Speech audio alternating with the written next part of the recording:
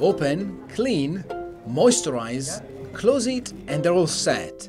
It sounds simple, but the impact can be massive. This is what a care school for men looks like. And more than just learning how to change diapers, this is a place where Colombian men can learn how to be better husbands, fathers, and sons.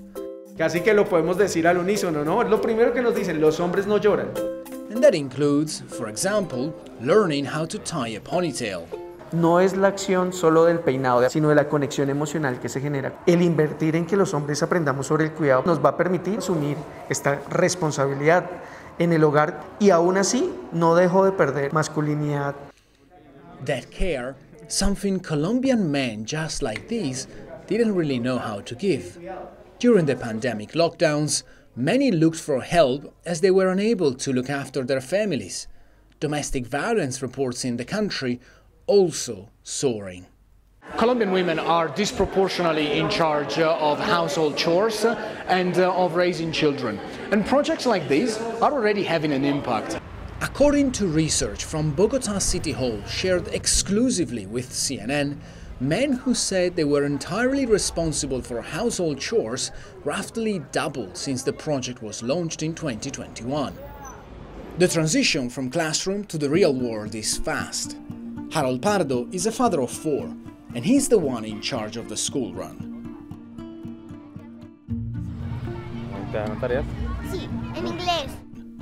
That is change.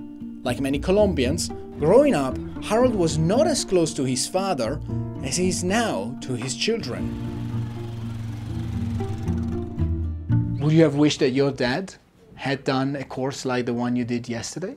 Yo creo que sí, claro, ellos deberían